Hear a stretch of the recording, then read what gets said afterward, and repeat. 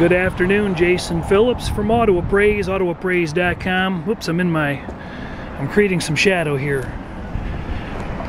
Doing an inspection and a test drive on a 1934 glass body Ford. It's a Gibbons body. Just got done doing a 3-hour long inspection on the car. Getting ready to take her out for a run. The body itself is in real nice shape. It's represented to have about 2,400 miles since it was purchased at auction prior to this current owner's owning it. The chrome on the car is in very nice shape. There's no unusual pitting going on. This grill bezel has a little bit of stage 1 pitting, I will call that, and a little bit of a fittage issue. Needs to be tightened up and fit in there, but the trim is in nice shape. The bumpers are in real nice shape. Went through and checked out all the power accessories, lights, etc. Everything appears to be working on the car except the dome light's not operable.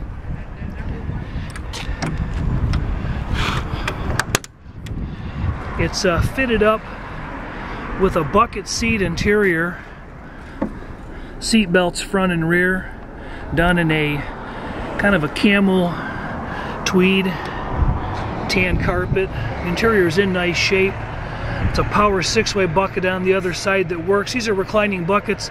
They look very similar to something perhaps out of a Pontiac Bonneville GM. I can't quite put my finger on what they are. If you know, send me a message. Vintage air controls, billet digital dash trim, billet pedals.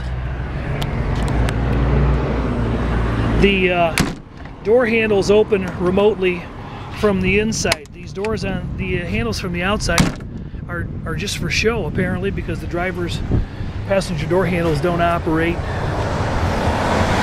There's a couple small paint chips here and there, but no major cracks in the fiberglass. Color match looks pretty good outside.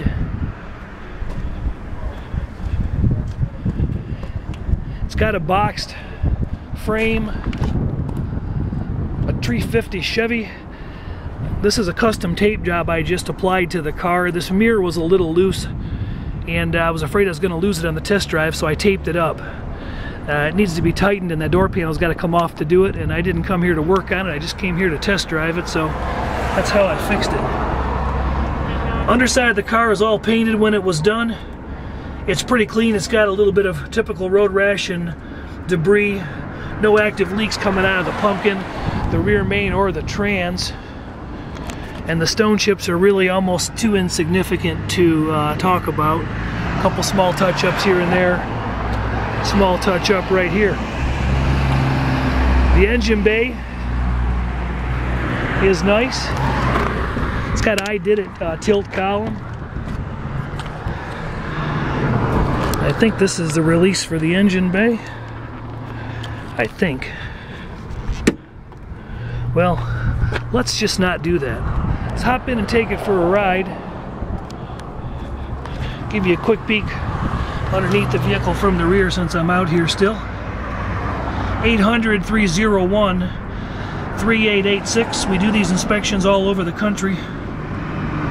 Anywhere you find a car for sale, that's where we can go. 2¼ exhaust, MagnaFlow, mufflers, power seat controls operate. This seat material is exposed a little right here. I think that can be pulled back down. It's not torn. This door over here has got a remote release underneath the running board, by the way, cable driven remote. Doors close nice. Just pulled her out of the building. She's charging. Engine doesn't sound like it has a cam in it. I mean, of course it's got a cam, but a mild one. Nothing too lumpy. Stock.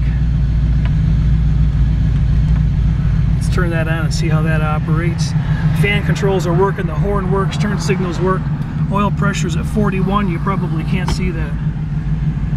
Nice billet steering wheel. Got a low car shifter. that is in gear. Power windows operate from up here,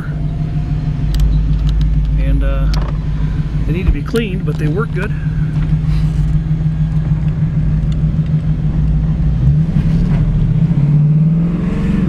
Let's roll down the road and see what she's got.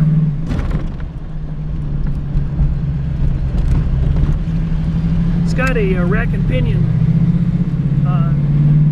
front end, Mustang 2 or Fat Man, something similar to that. Looked good down there, looked clean. The left rear tire has a bit of a scuff on the sidewall where it's made some contact with the fender.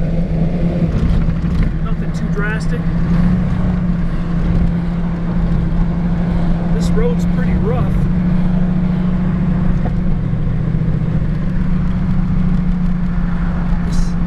Speedometer indicates we're doing 51 miles an hour. That might be reading a little bit heavy.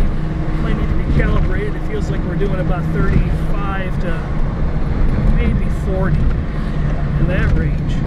I'm stepping on the brakes right now, hands off the wheel, as you can see. The vehicle seems to have a good pedal. Doesn't really seem to be pulling significantly one way or the other. Accelerator pedal feels good. Good action. Passing gear works. We're in a downtown area where the speed limit's 25, so I'll have to wait and get out here on the main road.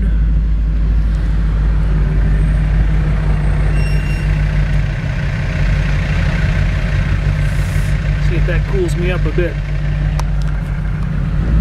1934 Ford fiberglass Gibbons body. Jason Phillips from Appraise.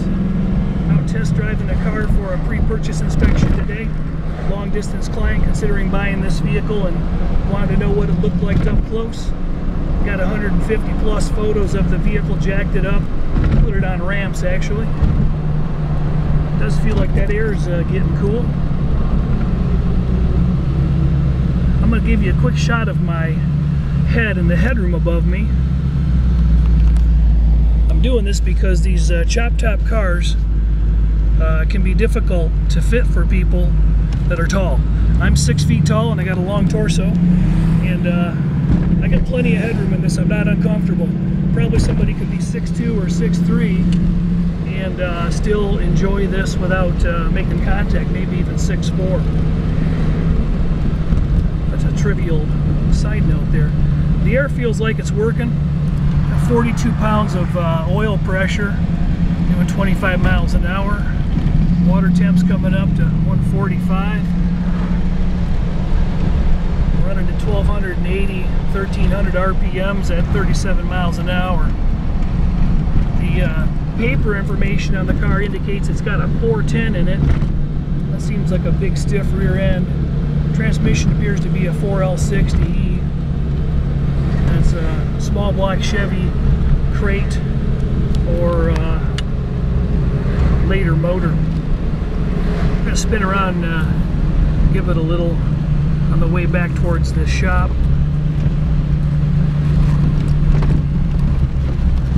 Coming over some lumpy stuff like this going into the parking lot, I made a little contact with the left front wheel on a sharp aggressive turn like I'm making right now. But right now it doesn't appear to be doing that, so you probably just got to be careful when you're pulling in and out of bumpy and tight radiused turns, I would guess.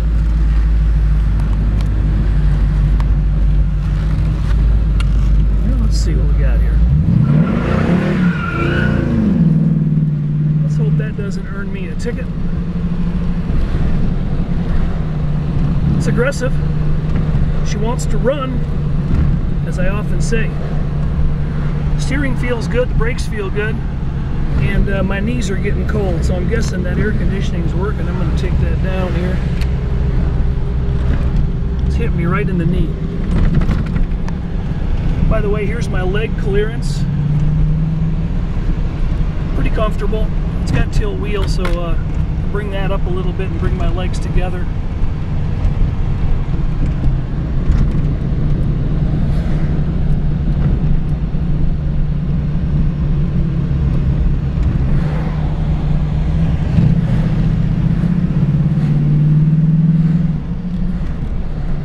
good little driver. Small block Chevy in a 1934 Ford.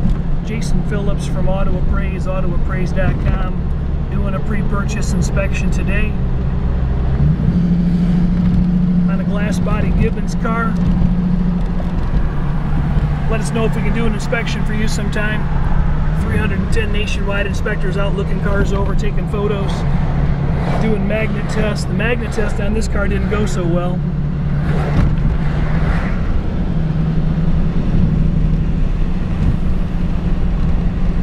But we're out there assisting you before you pull the trigger on eBay or wherever it is you're going to buy a car long distance, sight unseen, because you saw a few photos.